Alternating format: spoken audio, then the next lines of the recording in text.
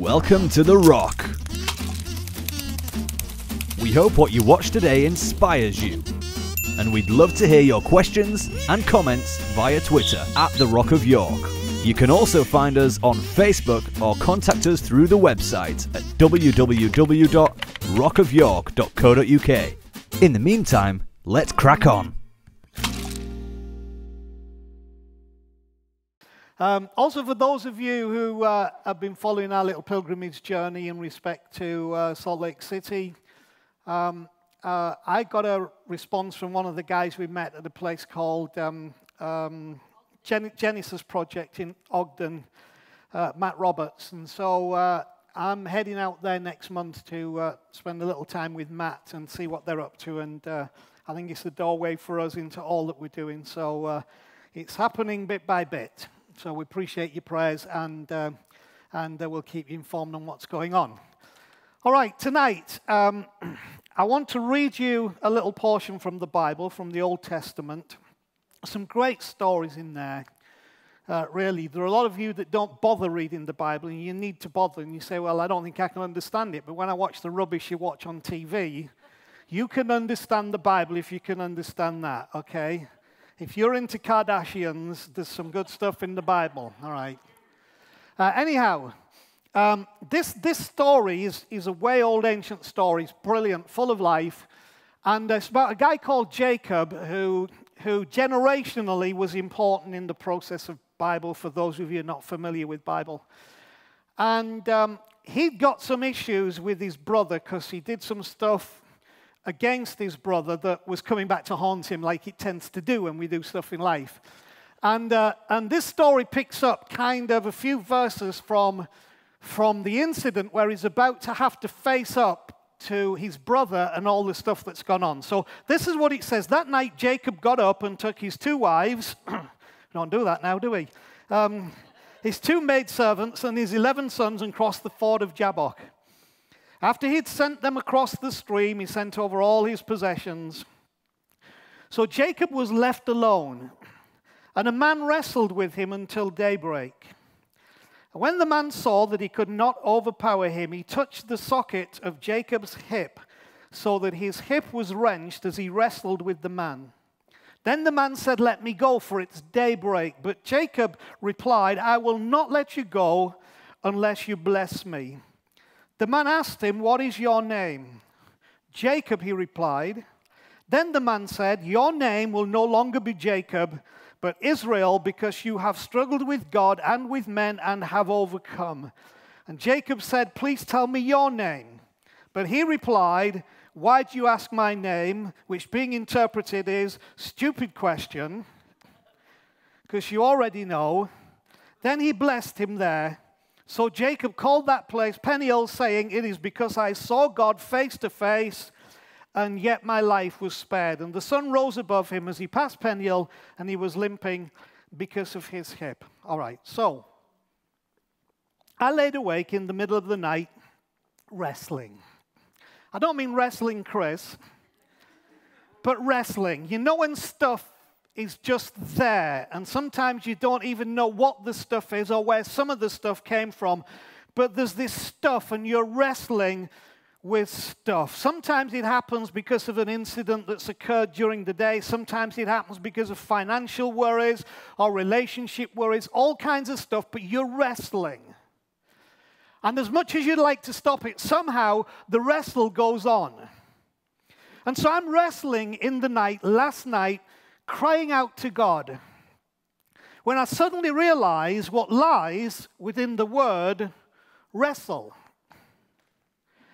It's embedded there like the sword in the stone in the legend of King Arthur. Do you remember that legend of King Arthur, where Merlin puts the sword in the stone so that only the one who's blessed, only the one who's got a future, only the one who's the true king, who's going to have authority, will be able to remove the sword from the stone. Well, this thing that lies in the word wrestle is embedded there like that sword in the stone in the legend of King Arthur.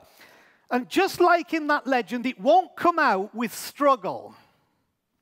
You can't get this thing released by struggling. No matter how great you struggle.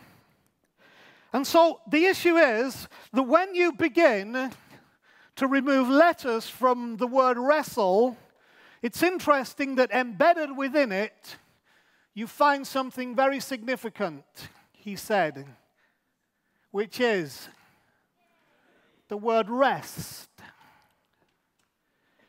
Those two things seem to be diametrically opposed, in total conflict to each other, and yet the thing embedded within the word wrestle is the word rest. And in wrestle, we are wanting to rest, but we don't realize that the rest actually lies within the wrestle. Let me say a few things, and again, for time's sake, I'll do a lot of soundbite stuff tonight, okay? So hopefully you'll remember the sound bites, but we won't over-explain. Struggling and wrestling are two different things. We often confuse struggling with wrestling. Let me explain what I mean. Struggling is when you are desperately trying to get away from someone or something. You put up a struggle, but you're struggling to get away. Wrestling is when you positively engage with the objective of overcoming. So in struggling, you're trying to get away. In wrestling, you're seeking to engage. Struggling and wrestling are two different things, and we can confuse them. Worrying is not wrestling. So when we talk about wrestling, worrying is not wrestling.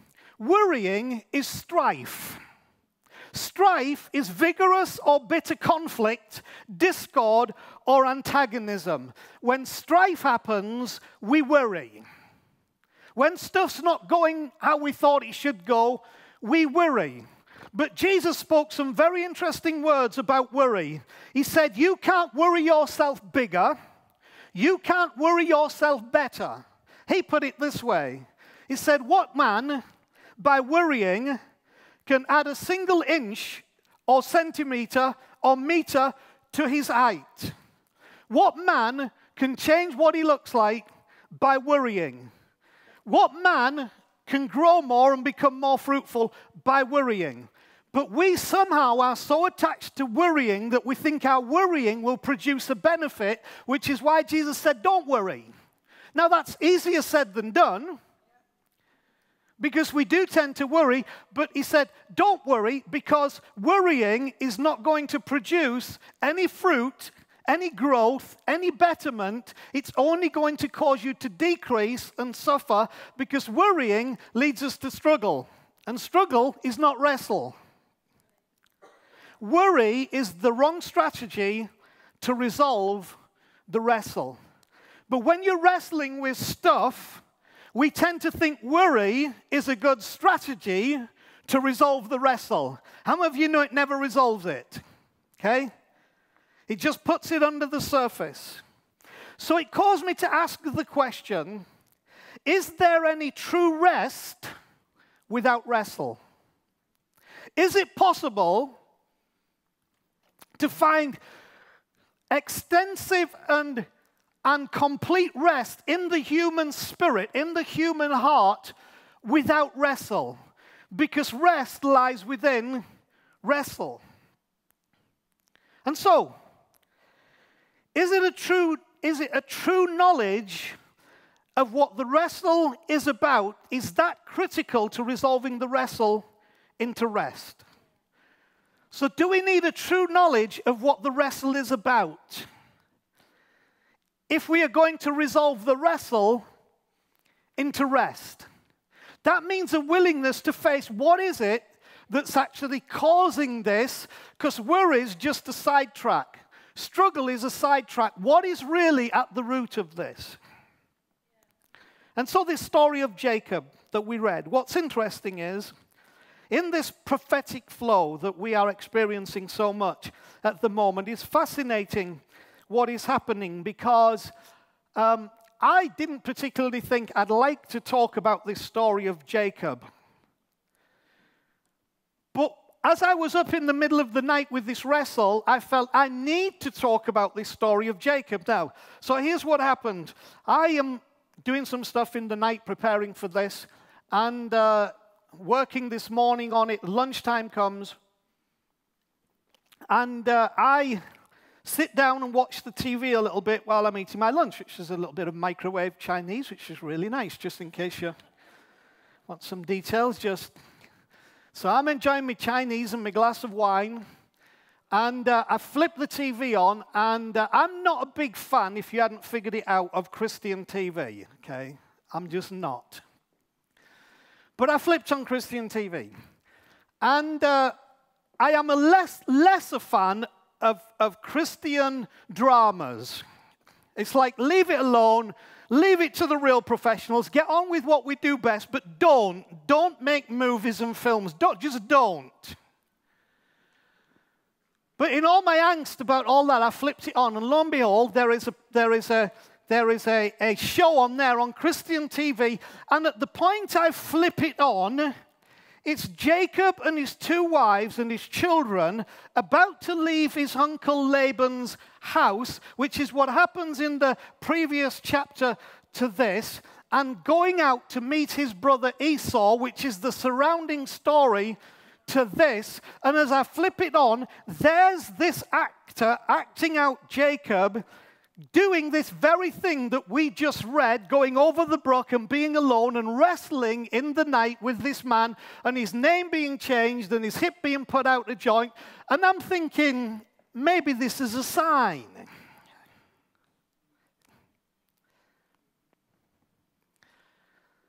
So I know it's important. Summary of what we read. We wrestle with our past, we wrestle with ourselves, and we wrestle with God. All of us. All of us. When I say our past, it's all the stuff that happens in our life that really, just like Jacob meeting Esau, we're having to face, but we don't like the idea of facing the stuff that occurs that is connected to our life and our past.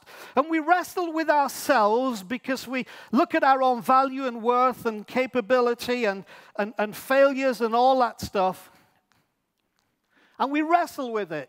Just like me booking a hotel for the wrong night and losing an hearing aid on the same day.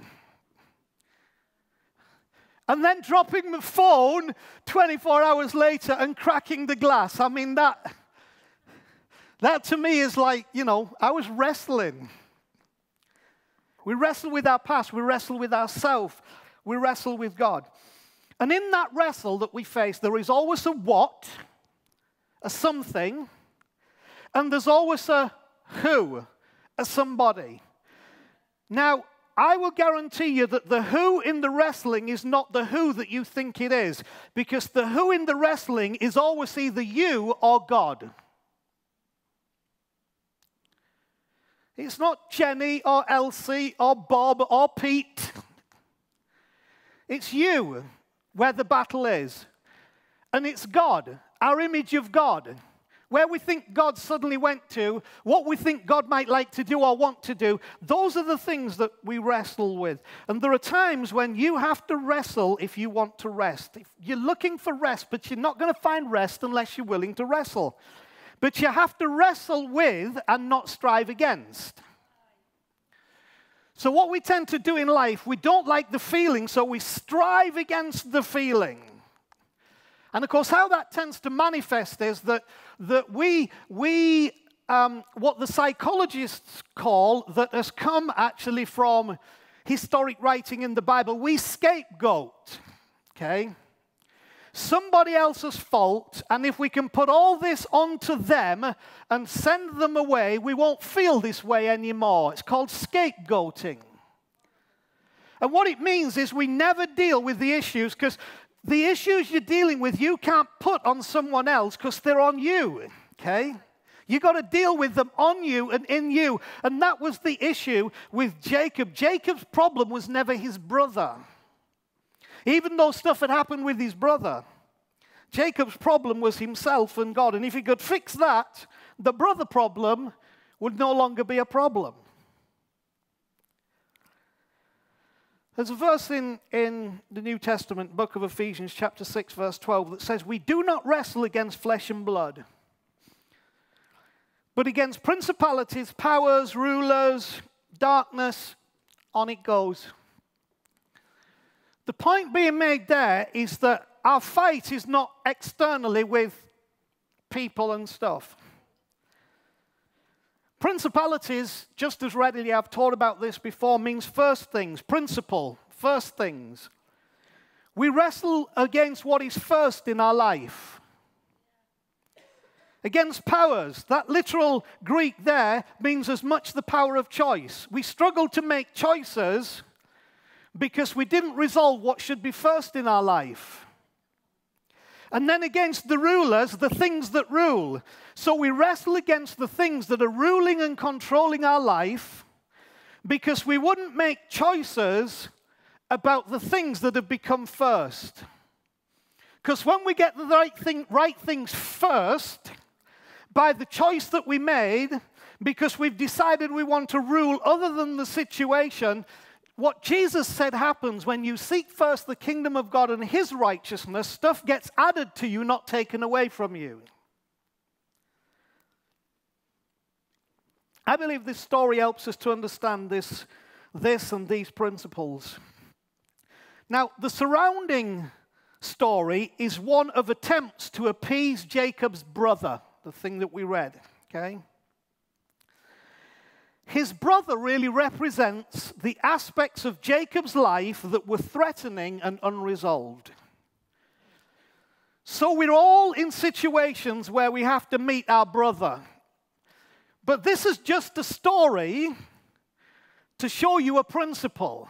Okay? You don't have an Esau necessarily. Some of you may have a physical brother that is a situation. But that's not really the point. The point is the aspects of our life that represent threatening and unresolved things. That's why we wrestle. We feel threatened. I won't have enough. I won't be enough. It's not going to work. I won't survive.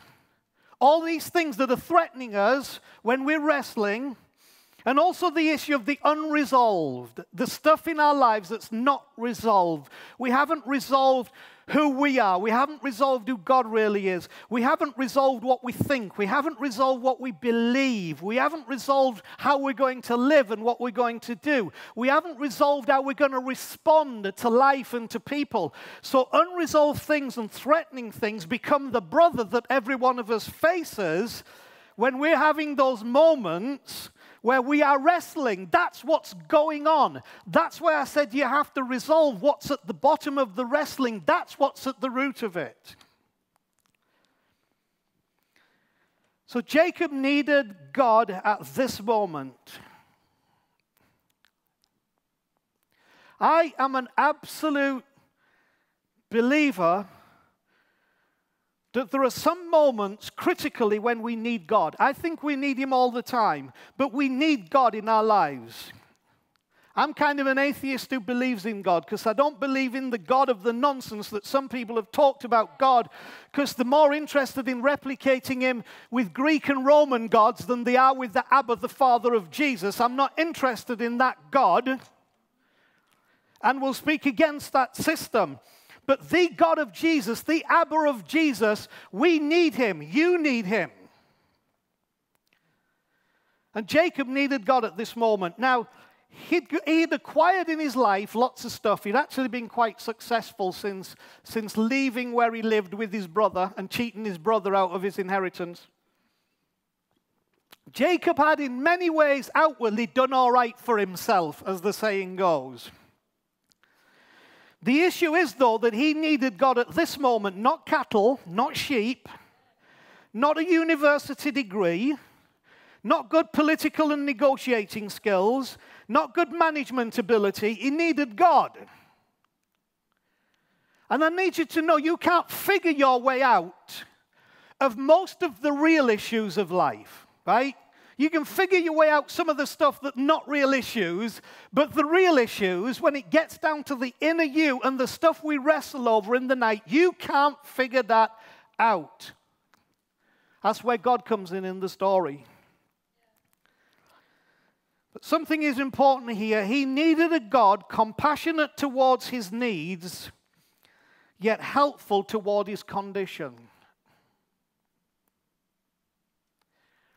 See, we often like to think it would be good to have a God, who I believe is like it, who's compassionate to our needs, but we also need one who's helpful to our condition. Because it was he who needed changing, not it. It wasn't an it that needed changing. It was he that needed changing. What's fascinating is, this guy wrestling with him, I believe, was God. He was a manifestation of God. He turns up from nowhere into nowhere and picks a fight. You don't realize sometimes when you're wrestling, God picked a fight with you.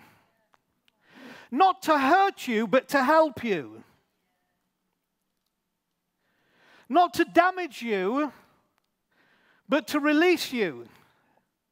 And he's picked the fight to wrestle. It's not a fight to the death in one sense, but in the other sense, it is a fight to the death, but not in the way that you would understand it. So God picks a fight with him.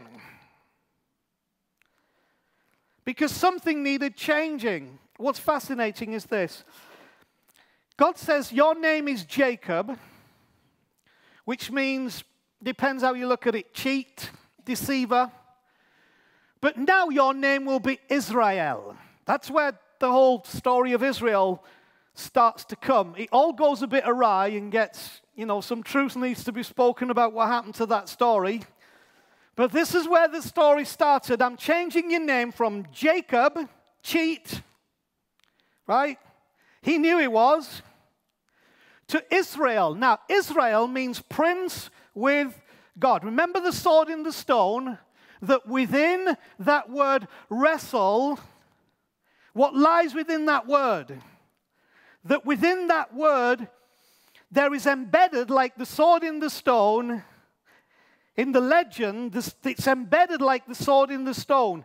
And the thing is, only the prince, Arthur, could release the stone.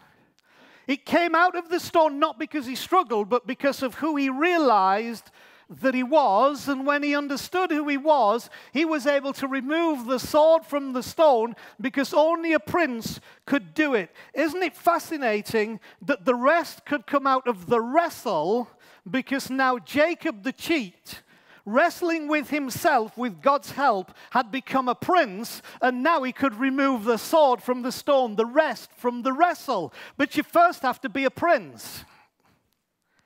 You first have to have your name changed. So it wasn't about the situation resolving, it was about the change that took place in Jacob's life when he was willing to engage with the process of wrestling with himself and with God. That's when it changed.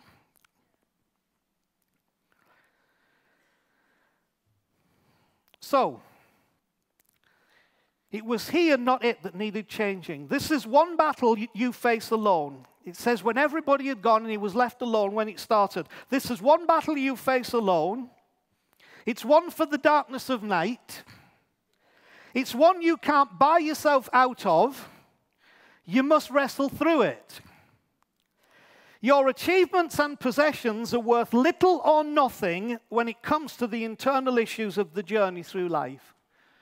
And a word for all of you looking for your destiny and purpose in life. I don't care if you've got degrees and doctorates coming out of your ears and every other orifice. I don't care if you're the most skilled artist or the most capable communicator. Your achievements and possessions are worth little or nothing when it comes to the internal issues of the journey through life, when you're in the middle of the night and you're on your own and you start to wrestle. They count for nothing. All that counts is your honesty and God. If you can get those two things together, you're coming out of the wrestle at rest. And that's why many of us don't come out of the wrestle at rest. He also says he wrestled until daybreak. That means he wrestled all night. Here's the point. If you stop wrestling too soon, you may leave without purpose. If you, because of the wrestle and the activity involved in wrestling with these issues, pull out too soon, you will leave without purpose, only to be in another night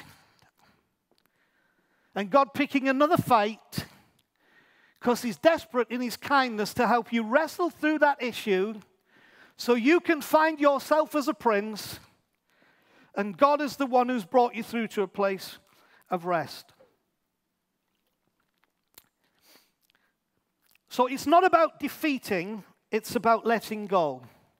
See, the story says, the guy says, let me go. And Jacob says, I will not let you go unless you bless me. He's going to have to let him go. But the story's not about who defeats who. It's about a willingness to let go. In all of our situations, the question is not about defeating the things that happen in life. It's about a willingness to let them go. When you let them go, funnily enough, the anxiety and the stress and the pain and all that stuff that was upon you because you're trying to defeat it rather than let it go, all that stuff tends to disappear. And so he said, I will not let you go unless you bless me. It's about the moment of recognition that God picked a fight with you and did it to bring you to a place of rest. And if you're willing, that is, to wrestle and receive, you find that place of rest. It's about letting go, being inseparably attached to the need and desire for blessing beyond your own capabilities. See, it's time we got inseparably attached to our need for blessing. I need a blessing from God.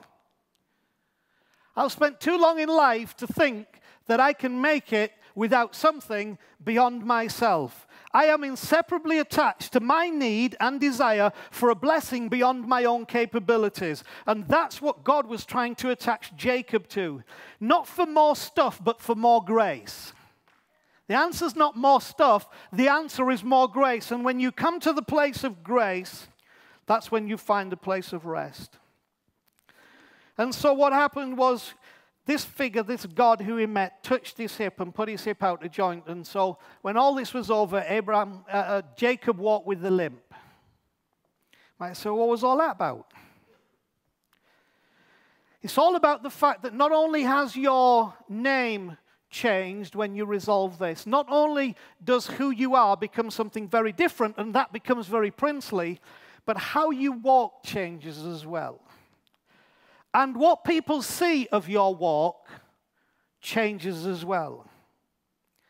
See, the person that has wrestled through some things with themselves and God and come to a place of rest, they're the ones who've pulled the sword from the stone. They're the ones being equipped to reign in life. They're the ones who wrestled to rest. And they're the ones who tend to walk with a limp.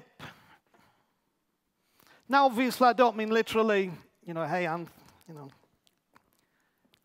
But you know in that person's life, from the story of their life, that they walk with a limp. There is an imperfection to their own abilities that is evident to everybody. That's not a mark of shame, that's the mark of grace. That's the mark that that person wrestled with the real issues, with reality, with themselves, and with God, and have come out with a limp. If somebody hasn't got a limp in their character, their personality, their presentation, don't follow them, because they haven't wrestled with God to the point of blessing, where they can take the sword from the stone and have come to a place of rest in the midst of chaos because they went through the wrestle. If you find a perfect pastor, do two things. Number one, tell me who you think he is. And number two, don't follow him. But if you've found somebody with a limp, they've been in the middle of the night alone wrestling with the God-man. And some things have changed within them about who they thought they were and who now God says that they are. And out of that, they're walking knowing that it's not the adversities of facing the brother, the difficulties, the challenge, but it's the issue. They've resolved it with God, and there is a solution outside of the situation that is available to every man, woman, boy, and girl, because God wants to do the same thing. So, let me make some quick statements to finish. I believe one of the things we've realized, and it's one of the changes that we're trying to bring, is some of you are not comfortable with the wide open spaces of discovery. So we've been a little reluctant to impose upon you what you should think rather than teaching you how you should think. That's my process of theology, not to tell you what to think, but to try and teach you how to think so that in that process you come to this life for yourself, free of control and manipulation, but by revelation because you met God yourself and you understand. But I've also realized, and the leadership have, that some of you can't figure all that out as easily as others. And sometimes you need to know, Anth, Chris, Jenny, Joel, what is it that you believe? Well, this is what I believe, okay? You can choose to believe this if you wish. I believe this. I believe that in the midst of every wrestle, there is a rest. Every wrestle. Everyone. Some of you have been through the most obnoxious circumstances in life. Frighteningly horrible. But to you also, in the midst of every wrestle, there is a rest. There is a peace that passes understanding. Why? Because you don't find it in the resolution of circumstance through circumstance. You find it in the resolution of the wrestle of your own heart, because you meet God in the midst of it and you get changed. That's who I was, Jacob, but this is who I am, Israel. That's who I was, liar and cheat. This is who I am, prince and princess. Here's the second thing I believe from this story, that God may not always be instantly recognizable, but he is involved. Jacob wasn't quite sure who this dude was who jumped him in the middle of the night. It's like, what the flip? Of course, that's not in the Bible because you wouldn't write that. But I can guarantee you he didn't just think, oh, here's somebody to wrestle with, right? What the flip? What's? Well, that's a reality in my life. I don't know about your life. And we don't always instantly recognize that it's the God-man, but he is involved. And the more you get involved with the wrestle, the more you will understand that this one who has involved himself with you is actually the solution to your problem, not the compounder of your problem. An openness to God's involvement, but realizing we think, oh, God would come along and say, Jacob, bless you, my child. Wouldn't have worked. He'd have said, thank you, because I am pretty blessable, aren't I? After all, look at the flocks, the herds, the wives, the children. See, it doesn't always help that. That doesn't resolve it. When we are caused to wrestle with the real issues of our life, that's when real value takes place. So God is not one just to come around and bless you, bless you. He says, all right, let's have a wrestle. But why? I don't have to wrestle. No, it's going to help you. So Jacob got involved and he said, I'm not going to let you go. Right? I'm not going to let you go until you bless me and unless you bless me, because whatever it is that's in the way, I'm doing this till I'm blessed. Okay? Now that's why I say we get out too soon. In the wrestle, we have to say, I'm not getting out of this until I know that I'm blessed.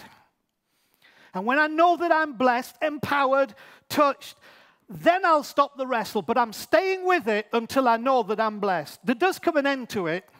That's why in the Bible, the dawn coming is always a wonderful thing, because it means that what you are going through comes to an end. The dawn will always come.